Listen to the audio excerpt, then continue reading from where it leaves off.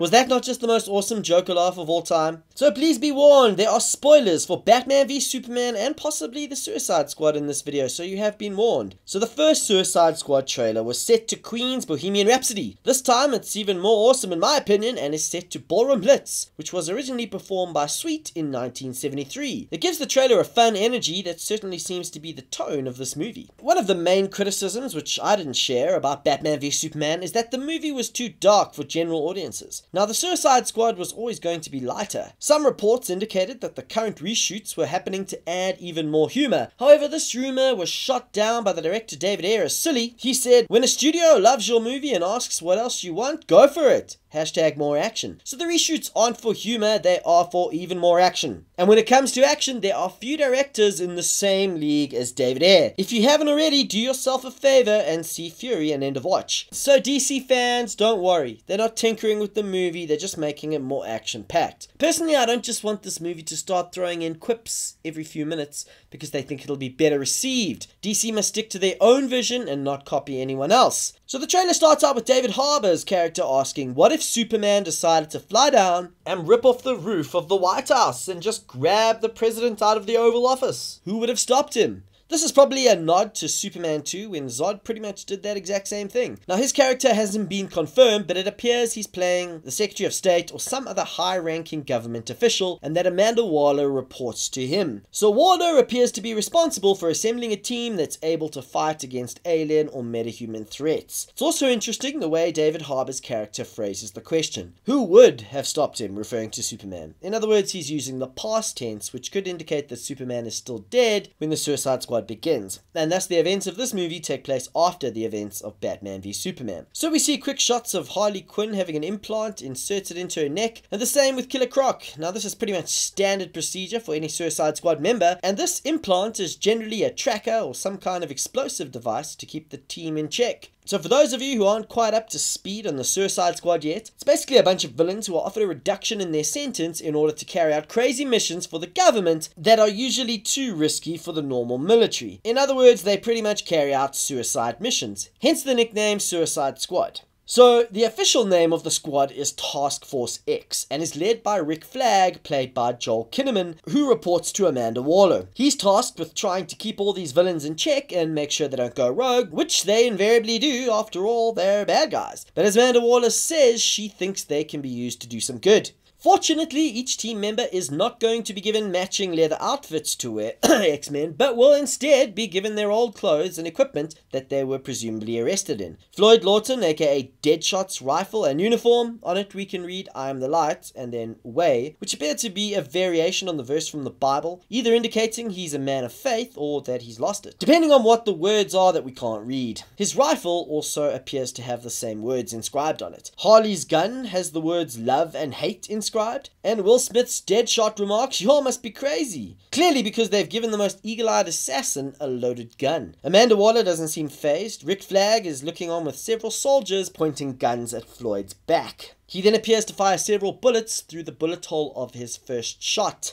Funnily enough, in a very ironic way, Killer Croc has what appears to be a crocodile skin leather jacket, which is pretty hilarious because it's kind of like a cow wearing calfskin boots. Harley changing into her sporting some, let's call them interesting tattoos, with a t-shirt that reads "Daddy's Little Monster." This movie appears to have some awesome tongue-in-cheek humor and clearly doesn't take itself too seriously. I don't know about you, but I'm getting a very Guardians of the Galaxy vibe about this movie, which is high praise indeed. We get a closer look at Captain Boomerang sharpening his boomerangs, and then Rick Flag explains the rules of the squad. You disobey him, you die. You try to escape, you die. It then cuts to Slipknot using some kind of grappling device, seemingly trying to escape from the rest of the squad. Now I suspect it's him who's going to be the first idiot who tries to escape from the squad and ends up with his head blown off. Now this is something which pretty much happens at the beginning of every Suicide Squad story in the comics and animation. But here it appears that Amanda Waller will be taking even less chances with this bunch, and there seem to be a whole squad of soldiers working with them. And one of these soldiers is Scott Eastwood's character, who is rumored to be that of a young Slade Wilson, who is better known as the awesome Batman villain Deathstroke in the comics. Now the actual members of the Suicide Suicide Squad this time are Harley Quinn, Deadshot, Killer Croc, Captain Boomerang, Slipknot, and Diablo. Captain Boomerang seems to throw one of his boomerangs at Katana, who easily deflects it with her Soultaker samurai sword. Now the sword is capable of basically imprisoning the souls of those it kills, as we see later in the trailer. It allows the wielder of the sword to communicate with that imprisoned spirit. But it's unclear why Katana is on the team in the first place, as she's historically not a villain but a hero. Her name is Tatsu Yamashiro. She was born in Japan and loved by two brothers, Takeo and Masao. She chose Masao.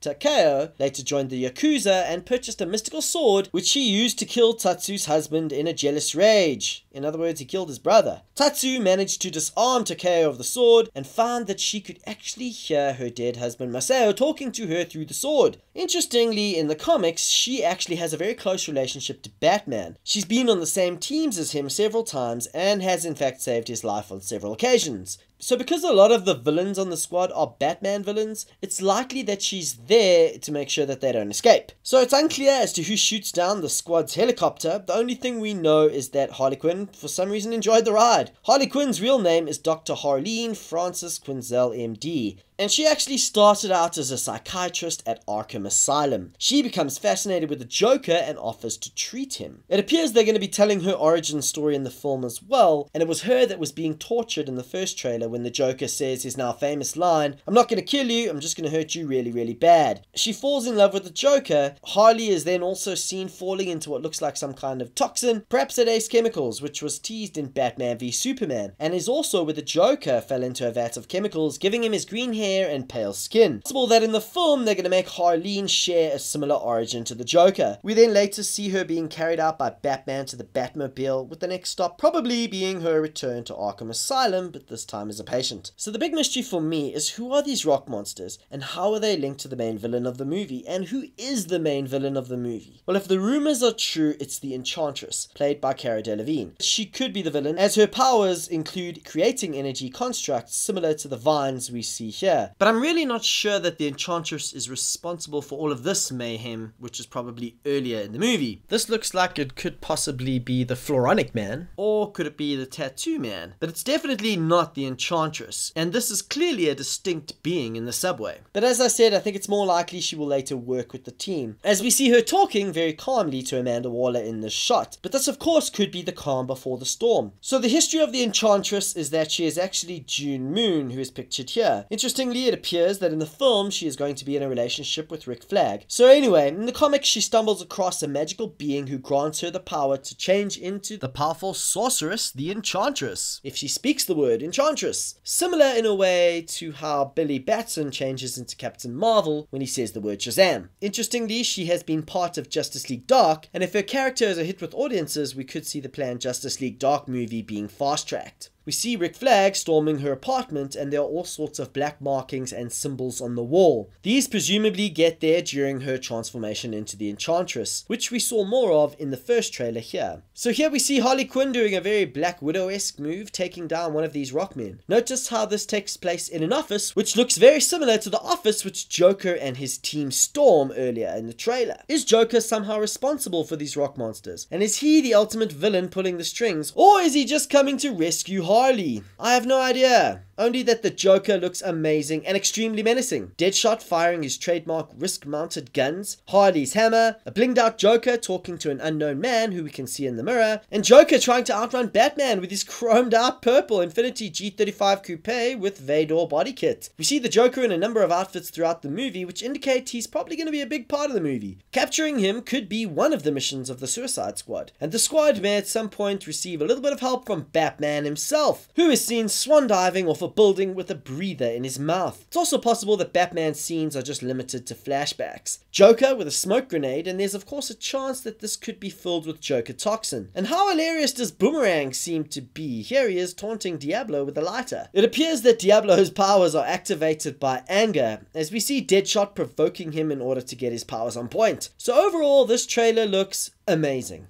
I'm personally as excited for this movie as Captain America Civil War, if not more so, because it's really going to be the first appearances of most of these characters on the big screen. So there you have it! Hope you enjoyed this video. If you did, please like and then share it. I post lots of videos every week on comic book, movies, TV, including Star Wars and other blockbusters, so why not subscribe? Thanks again. Cheers for now.